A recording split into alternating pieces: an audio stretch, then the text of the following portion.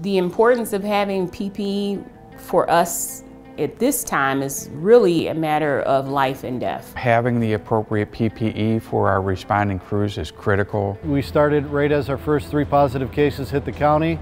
We decided we were going to need to open up a distribution center, and how are we going to do that? So the collection point's in Newburgh Heights, so this is a county owned and operated service garage. We were able to establish a drive-through setup. There's storage capability, there's locking capability, and we were able to move many vehicles through this at a very rapid rate and get everything that everybody needed.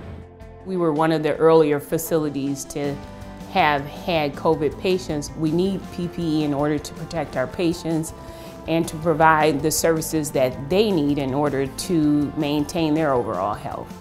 You know, the ability for the county to communicate the need out for all first responders in Cuyahoga County, have one centralized collection point, and to lead a coordinated effort to identify the needs out in the community and to distribute that out to all of us. I don't know how we would have done it any other way.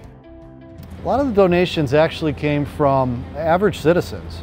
We did reach out. We certainly received from veterinarian clinics and dental offices and elective surgeon centers. It was pretty incredible to watch the donations pile through this place.